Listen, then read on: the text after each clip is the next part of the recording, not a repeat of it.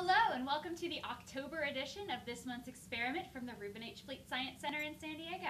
I'm Caitlin Schindler. And I'm Brandon Elliott. So today we are going to be creating a rainbow. That's right. Yeah, so I'm going to tell you what you need for this experiment. Remember, you can find all the materials and instructions on our website, www.rhfleet.org. Okay, so we're going to be needing 3 water bottles, okay? And we're also going to be needing 3 different colors of food coloring, without knocking them over. We're going to be needing a funnel. We're going to be using 3 plastic eyedroppers today, okay? 1 test tube, some salt, And a spoon for the salt. A spoon for the salt, and that's it, right? Yep, I think so. And we've got our paper towels. Yes, always have the paper towels. There we go. All right, thank you very much, Brandon. You're So welcome. first, we filled our bottles with water all to the same level. Tap water's fine. You want it to be warmish. And I am going to take the caps off right here. So. Okay. So we're going to...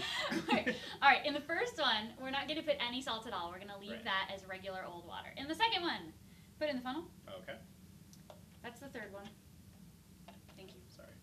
We're going to put 4 heaping teaspoons of salt. We don't need to be super precise about our measurements here, but we do want to, what we're going for is a ratio, basically. All right, so there's 4 heaping teaspoons in that one. Okay. In this one, we will put 8. Sounds good. There we go. All right. 1, 2, I'm spilling salt, 4, 5, 6, 7, and 8. There. All right. Then we need some food coloring. Okay. So we've got red in the one with no salt, yellow for the one with some salt, and blue for the one with lots of salt. Okay. Go for it. All right, so let's start with the one with no salt at all. So we're just going to put... 3, 4, 5. We want a decent color. So Okay. we're just going to look at how the food coloring behaves here. So go ahead and you want to add So the it's yellow. kind of floating around in there, kind of getting cloudy. It's going down to the Starting bottom. to mix. Okay, Sure. sounds good. Now we've got yellow here, Mhm. right? And let's see what happens. What are you noticing? Yeah, it's not going down nearly as fast. It's all sort of piling at the top. Yep. It's like Kinda- it doesn't want to mix down there the way the red did. Yeah, it's kind of Wonder- hanging right around to that like second or third. Yeah, level now you can see ridge it's there. starting to slowly go down. So let's Okay. try the blue. 1, 2, 3, 4, 5. Wow. So that's just sitting right on top there. Yeah, it's hardly moving at all. There's practically a layer there where you can see it going. All right, interesting. Okay. So what we are going to do is put on the tops, shake them up, get them good and mixed. That one was easy. These might require a little more time. There we go. Is that pretty good? Yes, Keep it's pretty checking. good. Oh my goodness. There's sorry. still some salt on the bottom. We want to Alright. dissolve all the salt, so it might take a little while. Got it.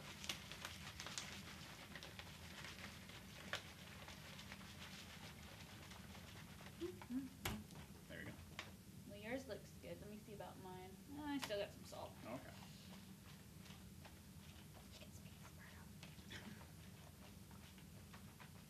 It's gonna look very fascinating. It's extremely fascinating. I can see why you'd be fascinated by it. That's looking pretty good. Okay, All right. so it took almost no time at all to mix this one. So a fair amount of time to mix up that one, and even more time to mix up the one with 8 teaspoons of salt in it. Okay. All right, now comes the rainbow. All right. All right, so we will start with the blue, Okay. the one with the most salt in it. Okay.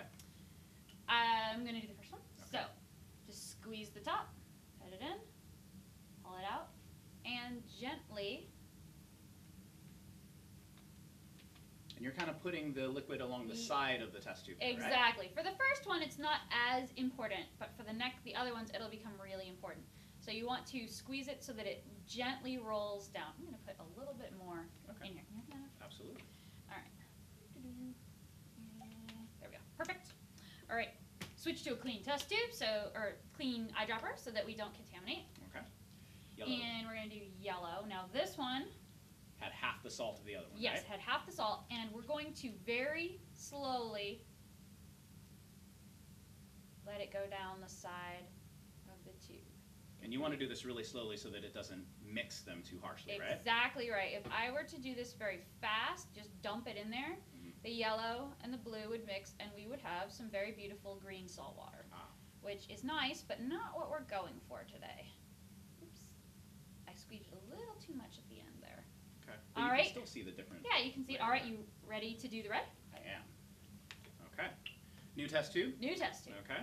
Or eyedropper. Eyedropper. Same test tube, new eyedropper. There we go. All right. And along the side. Along the side, slowly, Okay. slowly, slowly, slowly. There we go.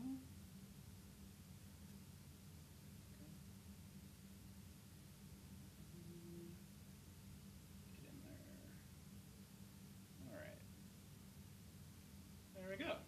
Nice. All right, can you see the rainbow that we formed? So we've got blue on the bottom, then it goes Wow. through green where the yellow and the blue Yeah. have mixed, to yellow, up to orange where the red and the yellow have mixed, and then finally up to red. So we Really nice. It's like a full rainbow in there. we were able to create a rainbow in there just by the different amounts of salt water that we had in here. So what's the reason that they're layering like that with the different colors that we made? So the liquids are dividing themselves based on the density of each of these liquids. Density is the mass of an object, so the amount of matter that's in the object divided by its volume or the amount of space that it takes up. So think of a solid metal ball and a styrofoam ball that are the same size.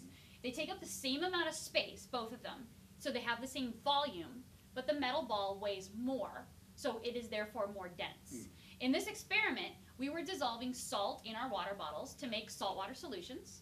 Now, when we added the salt, if you look at them, it only increased the volume a little bit. Remember, we all started at the same level. So it didn't increase the volume very much, but it increased the amount of matter that was in there a lot. So because of all that salt we added. The mass is greater, but the volume's still the same. That means the density of our saltwater solutions increases. And the more salt we added, the more dense or heavier the solution is. So this one is heavier than this one is heavier than that. So yeah, the 8 teaspoons, more dense than the one with 4 teaspoons, more dense than the one with no teaspoons. So this one sits on the bottom, this one floats on top of it, this one floats on top of that. We added them in a specific order, beginning with the densest. If we'd added them in another order, what do you think would have happened? Probably wouldn't have worked at all. Yeah, probably we would mix them and get sort of a brownish color. Yeah. Likely what would happen if we, perhaps example, put my thumb over it and Shook it up. shook it up. It just made green. They don't sort back out. No. Now it's just a lovely salty solution. But the cool thing is we could do this again. We could keep making all these different rainbows, which aren't really just rainbows in color. They're really rainbows in density, aren't they? Yeah, we made a little density rainbow today. I like it. All right. Well, thanks, Caitlin. You're welcome, Brandon. And thank you guys for watching at home. Be sure you tune in next month for this month's experiment. And always remember, Do try this at home.